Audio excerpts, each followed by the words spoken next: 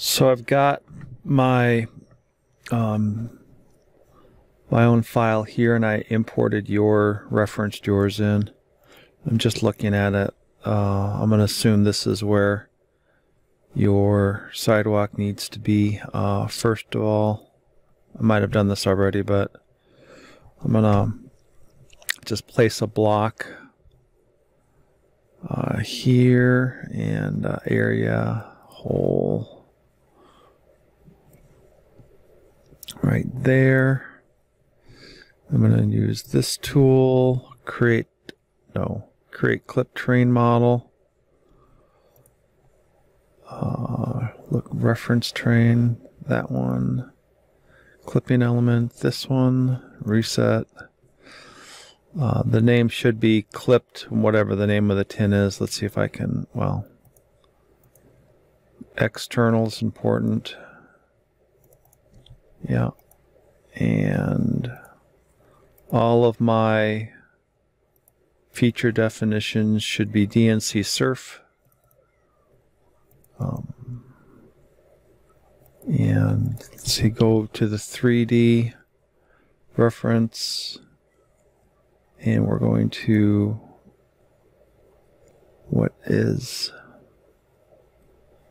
that's your file. This is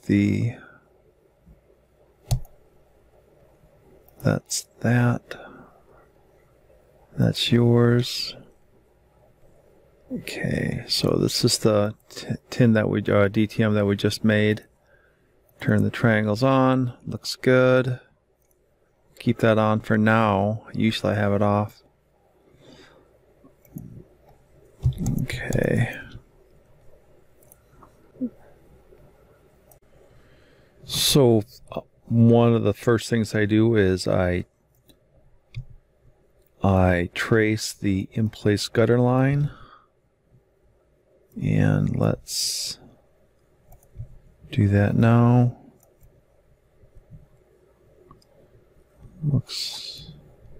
This is interesting. There looks to be a little bit of, what is that? Is that a dead rat right there? A lot of triangles right there, a lot of points. So what do we do?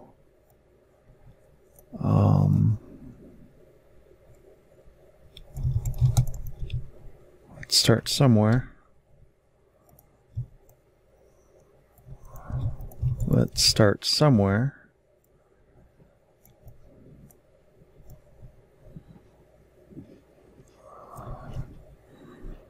I'm not going to hit every point because that would take a long time. But trying to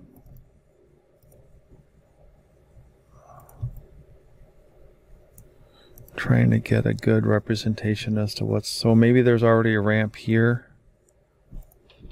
I didn't look at the map or anything. Looks like the water would probably do something like that.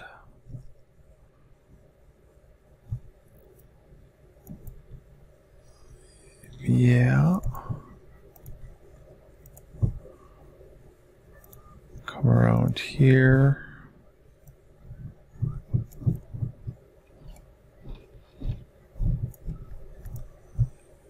Boom, boom.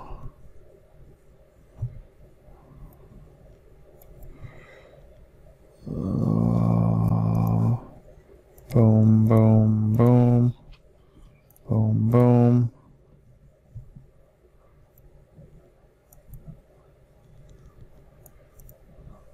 Boom, boom, boom.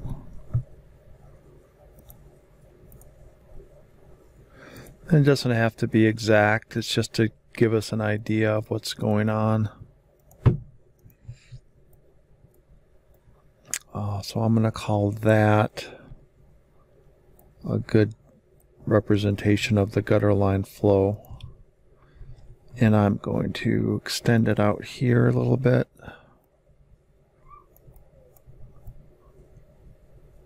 Yeah, there's something. I bet there's a catch basin right there. Well, maybe that's why there's like that dip. So it's good to get that. And over here, and I'll just put a point right there. Cool. Now I'm going to use my Create Complex Chain tool. Click that. Automatic. Click. And it did that pretty well. Highlight that again, what I just made. Set feature definition. I'll do everything on pond first. And now that that's made in 3D. Let's go to our tasks. So this is made in 3D. And it should, we're going to use this tool called Plan by 3D Element, and there's a little truck right there. I think that's a little truck. What is that? I've always wanted to know. It looks like a truck. What kind of truck? And so we click that, or let's, for you, I'm going to shut off the 3D reference going into my default reference.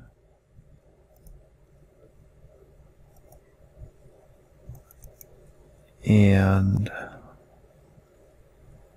let's see, that was your, yeah, so no, so I'm in my 2D. Here's, okay. I'm going to rename my 3D reference going into my 2D.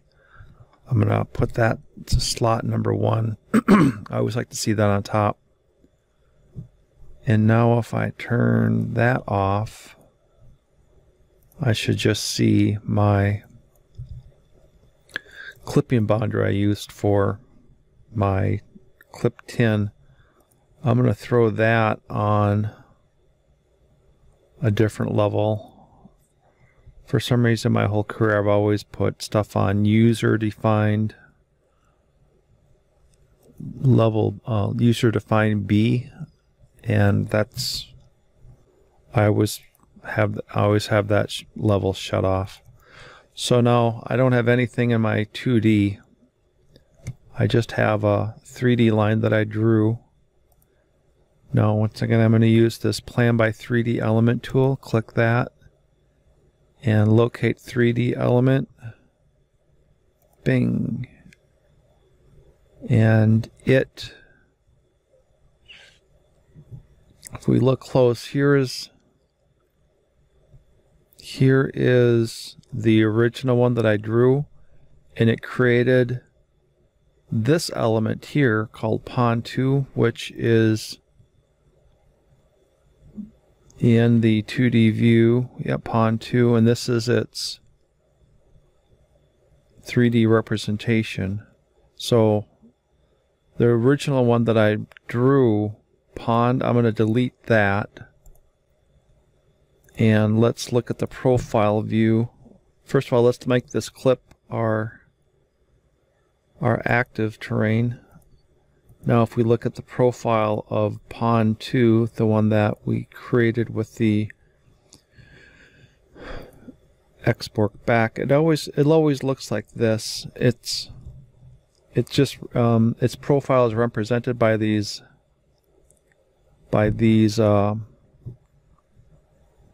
straight lines, which is weird, but it's kind of nice to know. It's kind of like a marker as to, yeah, we must have used that tool called Plan by 3D Element. So when you see this, it's kind of like a reminder, oh, I must have used that tool. So I delete the one that it created for me, And what I do, let's see, that's going to bother me, but let's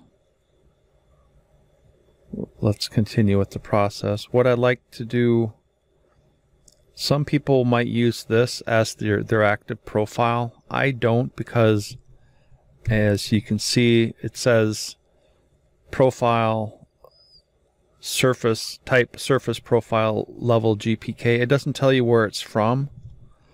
If we use this tool, quick profile from surface, if we use that tool and then we locate the surface and then reset to end, now we should have two profiles here. It says we've got two. One of them is the active surface and the other one is this one, profile, surface profile, but then it tells you where it's from, clipped S10. And we're going to take that one, and are we going to make that one our active profile? Nope, we're not going to even make that one our active profile. We're going to highlight it, and we are going to use this tool, create best fit profile, one of my favorite tools of all time. I'll bring in here I always use these parameters, upper envelope 0.01, negative 0.01, no crest, no, and well, that's about it. And I don't understand this yet, but it wants its own element template, and I've just been using alignment in place, which I actually have renamed it. It's no longer alignment in place, it's alignment in production. So I've kind of usurped their definition of it for my own creative alignment in production. So I'll just click all that, and now you can see I got a nice best fit profile, and that's what I'm going to, that is what's going to be my active profile. Wunderbar. And this would bother me, this little bump right there, but this profile is just going to be a reference. So there you go. So we made that profile that we thought was the gutter line. One thing we can do is check,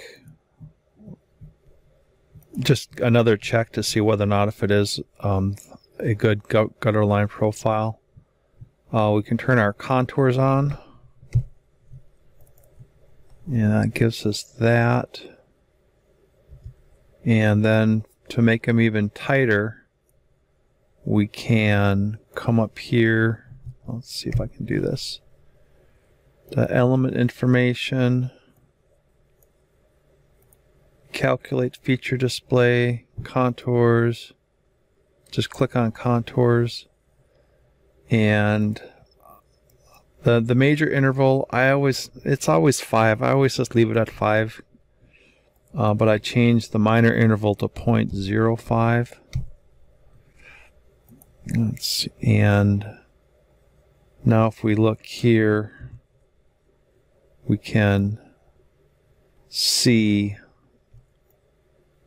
more of what's going on. We know there's a curb there, and looks like we did an okay job of following it pretty good. So here's that bump right there. I wonder if we could just, let's see, I wonder if we could manually see that. Boom. Turn on our Turn on our reference. Let's see, that's yours. Crap. Go back to 3D. Go back to 3D.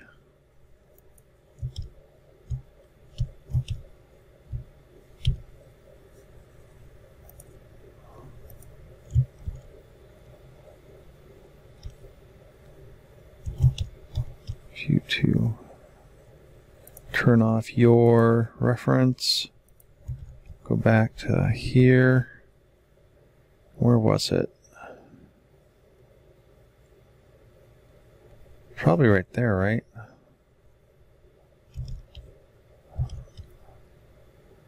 Yeah. So I need to be more right there. And if I turn the triangle back on, that should be an easy target. So I'm going to go back to the 2D, and I'm going to take this point and put it right. It's not snapping. Why isn't it snapping? Why isn't it not snapping? Because maybe my reference isn't. Yeah. Make that the snap. Now I should be able to snap right on there. There we go. Now if we look at the profile again, looks like we got rid of that spike. And well, let's just check that one. Let's see if we can do this. Let's see, that's the 2D. And profile line. Right there. Right there. Well, yeah, I don't know if I can do much about that. Maybe move it over to here.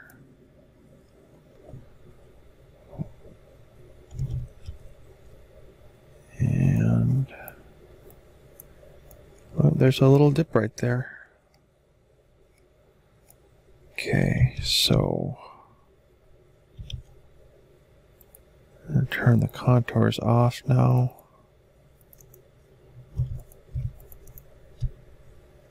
And okay. Okay, now some more fun stuff. Let's make an edge of pavement. And let's do that by drawing some lines. I'm going to take this line right here that we've did, and let's make an offset. I think this is, let's see, bring that over here.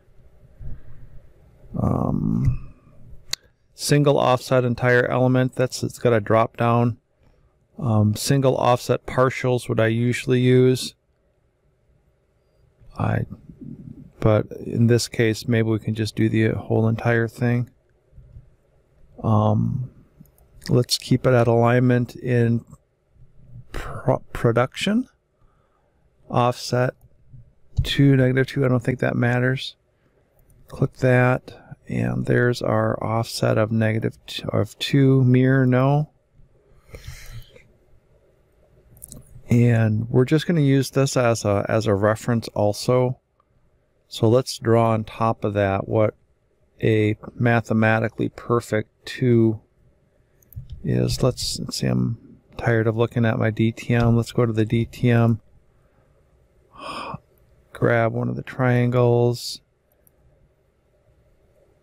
Information. Triangles off. Go back to my 2D. And let's draw a,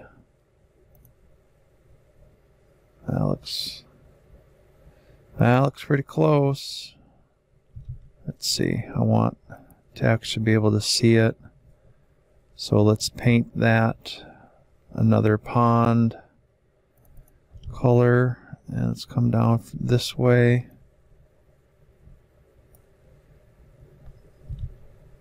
Let's see. rather than let's just change. Draw that again. Geometry pond.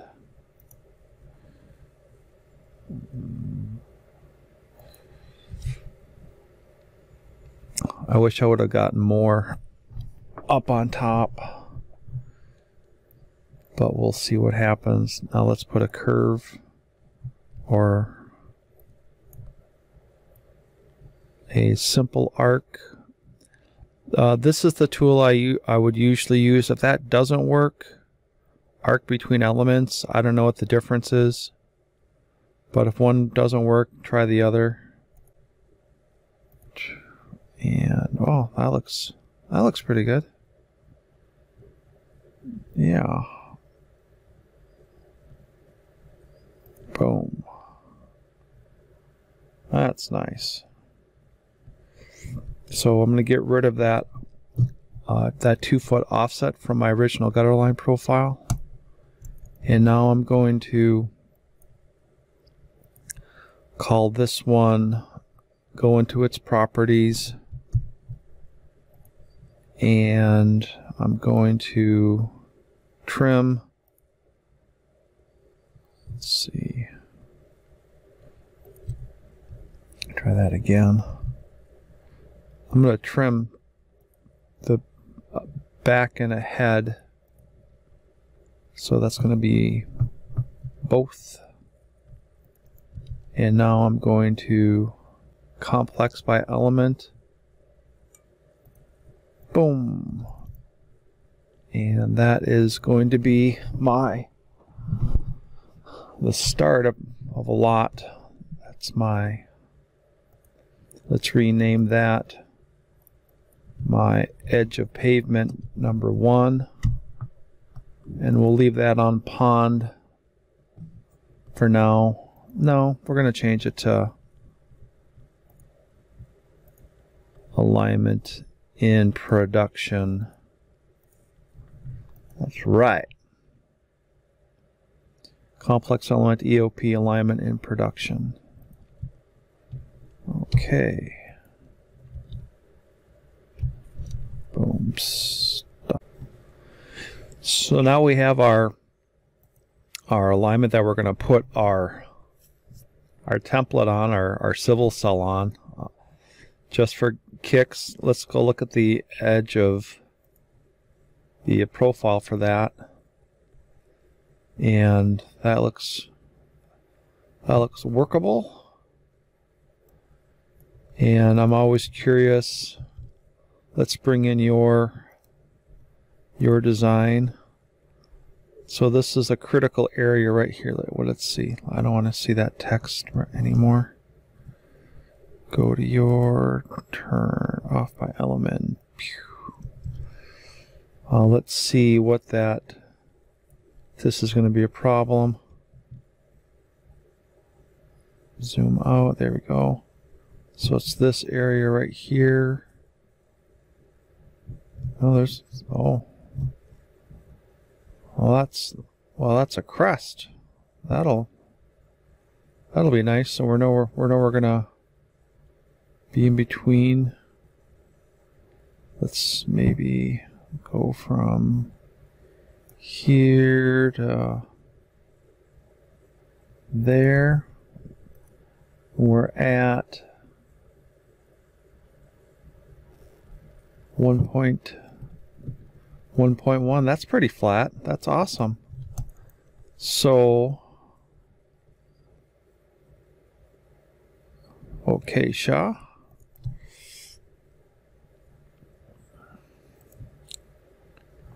So let's, well, Shaw's going to call me, so I better stop this recording. But until he does, let's go look for my civil cell. And that would be a reference. So let's go here to DM Ross. Let's see if I can do this magnified. Non-projects. Design. Design groups, design 6, aisle 5, Cry 1 mic, and civil cells, and let's see, no, looks like I'm getting a call. I'll stop. Let's go look for my ADA civil cells. We're in the default view. I always just attach a 2D seed so I can use the browse function of it. And where is it?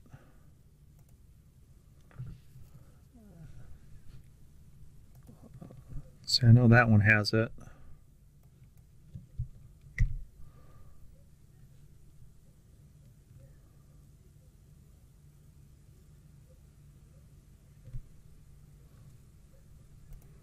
Okay.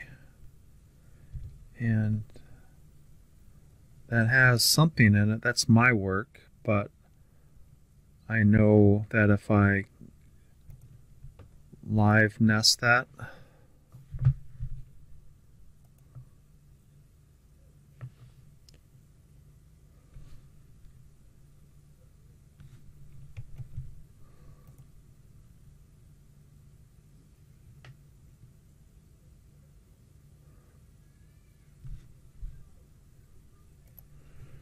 here's the ADA civil map. I will make a direct attachment for that one.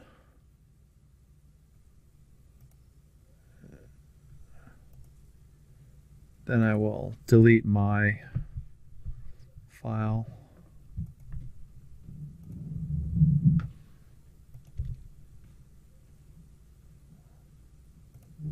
ADA civil cell. There that is.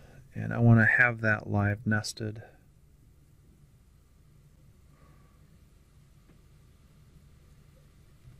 Give that a chance.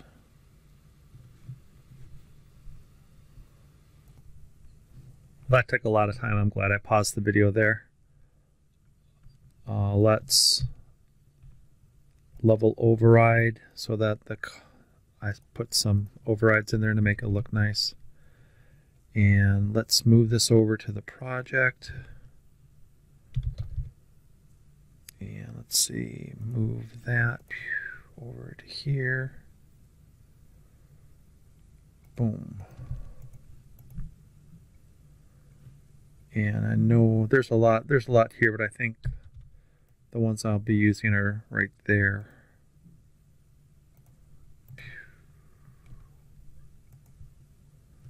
Okay. So these are, these are my civil cells, and I basically made them look like the ADA curb ramp details. So I thought that was a nifty idea. And which one do we want to use? We could use, let's see. If I put I do actually have one here that looks a lot like yours, directional ramp, walkable, or that one maybe. And that one uses surface DTMs, surface templates on DTMs. In fact, all of these do, and I think that was a good grandiose idea, but these three don't. These mainly are civil cells that have the curb height and the gutter pan slope and the berm slope and a sidewalk in the template locked. So these are pretty nice, and I'll go into, I'll talk about those in depth. But let's just choose one. Let's see, let's get rid of your, and no, we just have this one right there, and I know we're gonna be looking for a line to put our zero height curb on. So let's do that. Doesn't need to be a smart line, can be any line. And I'll put that right there. And then let's grab this one. Yeah, why not? No, let's grab this one. Civil cell, place this civil cell. And it's looking for zero height curb, which is that marker right here. And now it's looking for locate reference element at the edge of pavement, which is right here.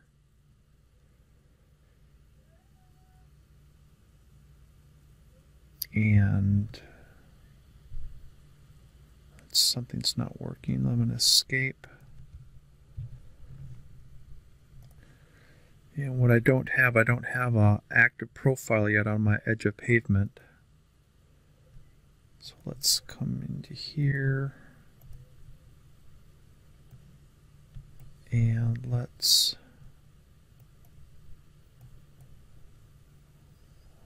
us make one.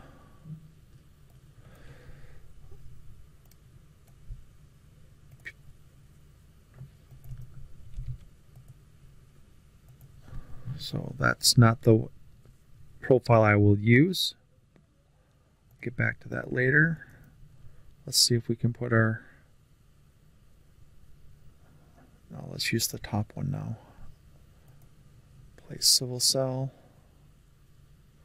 zero height curb, edge of pavement, boom. And that's what it should look like. These elements should appear on the outside of the edge of curb, opposite of where your ramp's at. Right click, left click, accept. Boom. There we go. And let's turn our 3D off. So now we have some nice flares. There's our sidewalk. Let's bring in your design again. Oh, let's see. I'm going to color yours all gray for clarity. And looks like here's your zero height curb over here. So let's see if we can move that. That looks good. And I'm going to line that up a little bit better.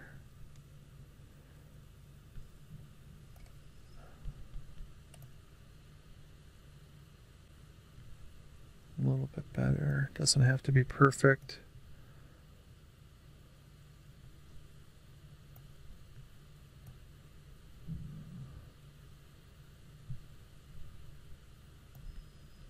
There we go.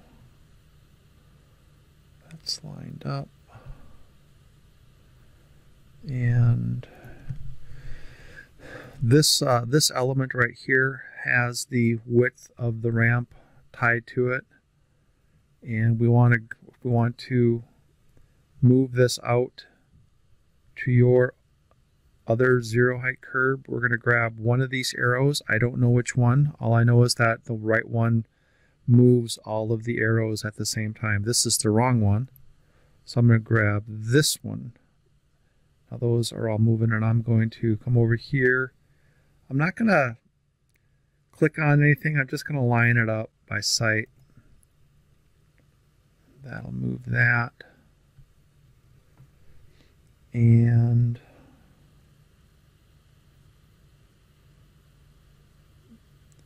that's setting in my civil cell.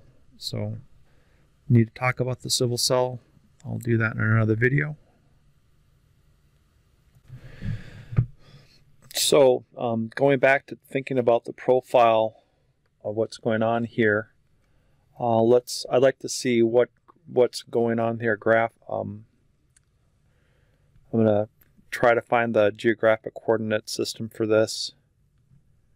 And you didn't have yours. You didn't have. Usually I would like just piggyback off of what the reference is, but I don't think you put one in your reference. So let's just try to go find the county of where this project's at, and then we'll attach that. So I'm looking at, this is Trunk Highway 95, 820842. And let's go to my bag of tricks.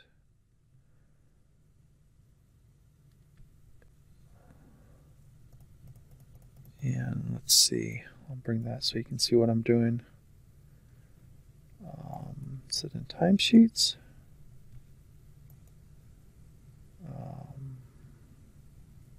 Design, probably in design. Bag of tricks. It's not in design either.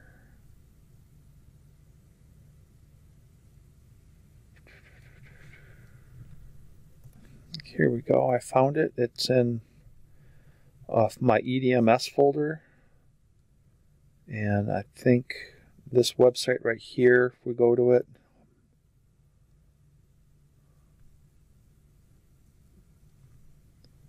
brings us to this one. Let's go to the other one. Close that one.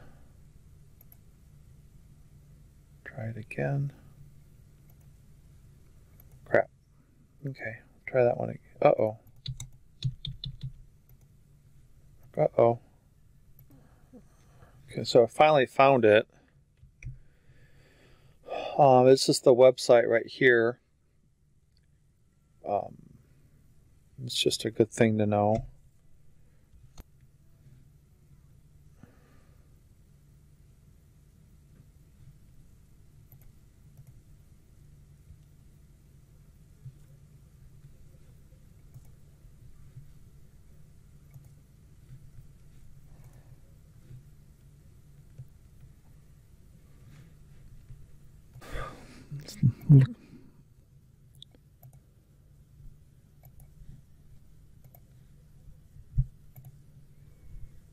So it's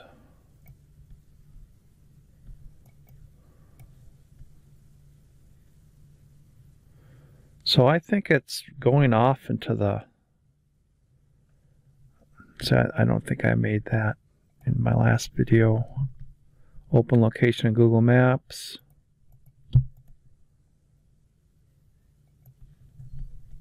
Open location in Google Maps.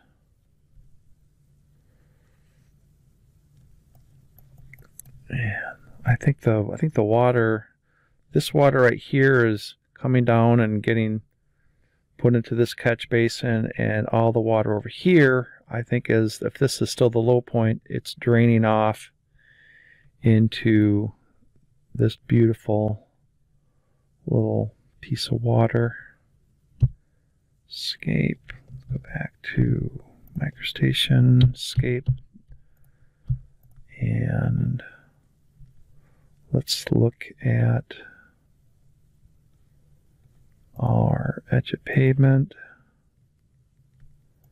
profile. Here's the way I do profiles. So once again, this is our low point where it's going to drain off into the swamp. So let's keep that a low point. And this is how I do all of my ADA profile, edge of pavement profiles. Let's get our vertical tools up here. Vertical. Start with profile offset transition.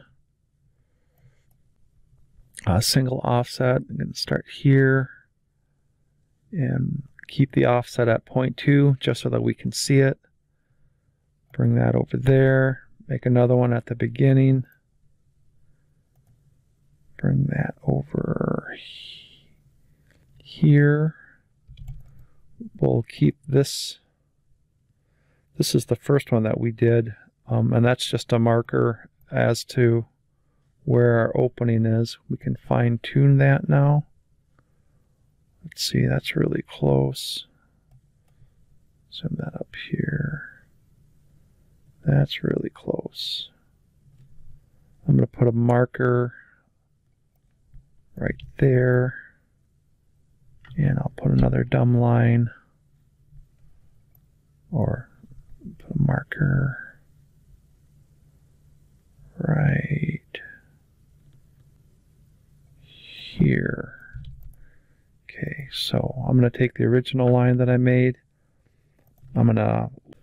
So now that we've made our design profile, the edge of pavement profile number 1 are active. Now we can come to the gutter line profile that we've made with our template, and let's look at the profile for that to see if there's any problems.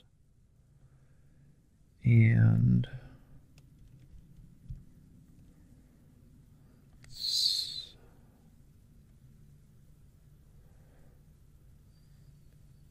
it looks like we've got positive flow. Oh, no, we're going in. So it looks like we've got positive flow going, and then it just goes all the way off of our grid. And maybe the water will drain over here, but we've got positive flow is the most important thing. And if we look at our civil cell, which we haven't done yet, let's look at a cross section of what's going on here. I think we can drop our civil cell now, which it's a lot easier working with it if it's dropped. Go into a cross section view.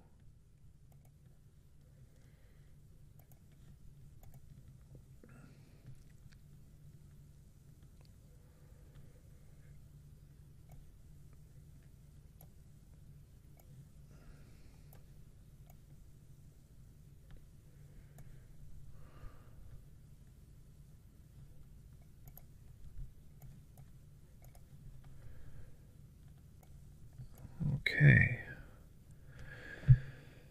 It starts off with a grass berm with a sidewalk in the back. That's what this is. This is the edge of the grass berm, and this is the back of the sidewalk.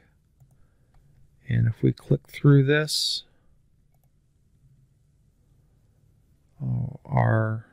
everything is normal. And then right about here, we start transitioning to a zero height curb. Get to there, now we're at the zero height curb. And our flare transition from the grass berm to the ramp. And keep going. There's our ramp, going through our ramp.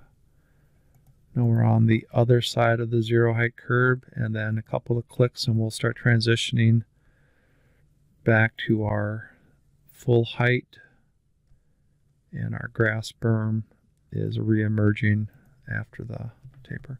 And if we look really closely at the gutter pan profile, which is something that if you do this not with the civil cell, I always forget, but you can see that transitioning from here's a 0.6 or a 0.06 to a 0.03. So that makes it compliant. And that makes it really nice. So that's a 0.3 going to the curb, the berm slope up to the sidewalk. And I think this let's see, I don't know if, let's see, maybe I can can I get a dimension on there? No. Why not? I don't know. But the civil cell, when it brings that in, if we look at the water bucket for this template, all of these elements right here, they're snapped to my 0 marker. This element is snapped to the 0 marker. This element right here is snapped to the previous element. And the cool thing about parametric constraints is that you can snap parametric constraints to plan view elements, or actually probably any elements, maybe even 3D elements. So when I made these berm slopes, curb heights, curb slopes, and the flare slider, which I'll explain in a little bit, those parametric constraints are all linked to this external geometry right here, so that when I do move this element, if you look at the numbers in my water bucket, boom, those all update, and I'll Control Z, but notice that they all update. They're all linked to that external geometry, and that just makes everything pretty nifty. And with that, I'll stop this video.